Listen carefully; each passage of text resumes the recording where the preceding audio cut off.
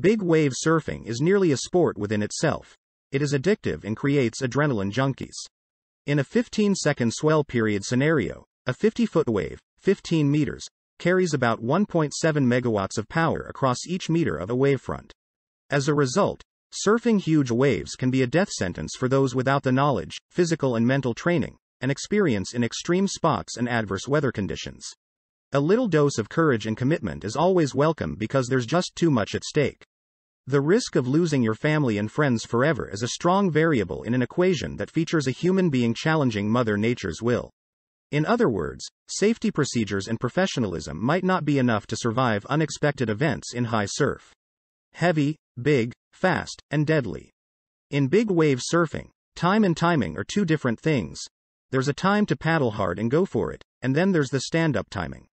If you've decided to surf the biggest wave of your life, there are a few things you should know. First of all, be prepared in all the dimensions that come with it. Then, get the right surf gear, book a jet ski, and find boat support. Finally, decide if you're paddling into the wave or getting towed into a giant mountain of moving water. The biggest waves in the world can be found and ridden across all continents. With the right swell and wind conditions, you might be lucky enough to ride a couple of monstrous waves. Carefully selecting which wave will open its face in the right moment for the takeoff is compulsory. A subtle mistake could be disastrous. Some of the most dangerous and extreme surf breaks on the planet come to life dozens or even hundreds of miles offshore in the open ocean and can only be reached by boat or helicopter. Take a look at the world's most famous big wave spots.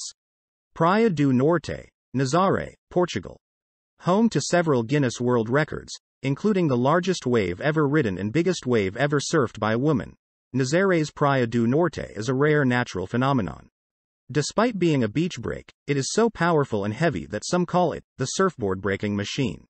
The big waves of Nazaré were first ridden by local bodyboarders and a few international athletes, which include 9-time world bodyboarding champion Mike Stewart. The highly disputed giants of Praia do Norte are the result of a combination of 4 variables: swell refraction, rapid depth reduction, converging waves produced by an underwater canyon, and a local water channel. Jaws, Pe'ahi, Maui, Hawaii. At Jaws, also known as Pe'ahi, waves can easily reach between 30 and 80 feet. It is probably the fastest, heaviest, and largest wave in the Pacific Ocean. The surf break became popular in the 1990s when Laird Hamilton decided to get towed into the wave by a jet ski, using a surfboard equipped with footstraps. The submerged reef break produces a barreling right hand and occasionally delivers a few rideable yet dangerous left-handers. Sometimes, this unpredictable beast closes out, resulting in broken boards and broken bones. Teahupo'o, Tahiti, French Polynesia. Teahupo'o is one of the heaviest and deadliest waves in the world. The infamous Tahitian surf break produces a super thick, hollow, and fast-moving barreling wave that breaks over a shallow and sharp reef. The height of a Teahupo'o wave face is between 2 and 3 times bigger than the wave's back. The ultimate example of how this surf spot behaves is Laird Hamilton's Millennium Wave. Teahupo'o is a freak of nature that comes to life 500 yards off the southern coast of Tahiti and has already claimed the lives of several accomplished surfers. Shipstern Bluff, Tasmania, Australia.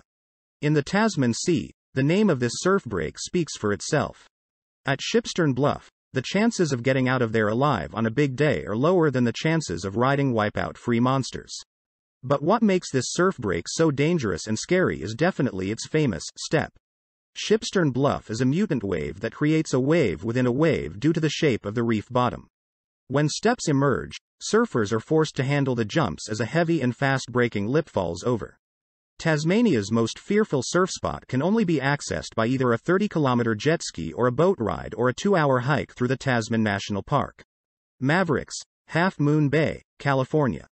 Mavericks is a brutal aframe wave that breaks off Pillar Point, in Half Moon Bay, at Princeton by the Sea, in Northern California. Mavs is one of the most popular big wave surf spots among heavy chargers because it challenges everyone's anxiety, fear, and confidence levels. But there's more.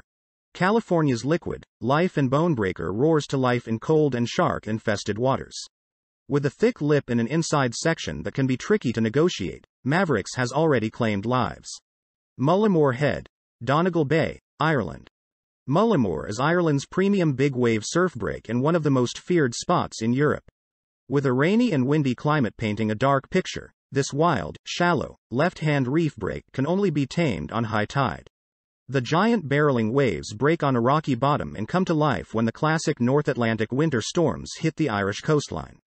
Mullaghmore is a long and fast wave of consequence, surrounded by dangerous and strong currents, that breaks 100 meters off the local headland. Belharra, La Côte Basque, France. Belharra is an outer reef break located 2.5 kilometers northwest off the coast of the fishing town of Saint-Jean-de-Luz. This gigantic a-frame wave breaks over a 15-meter deep, seagrass-covered shoal and can be surfed in low tide. Although it only breaks a few times per decade, Belharra produces a massive and violent wave with a heavy lip. Todos Santos, Killers, Baja California, Mexico.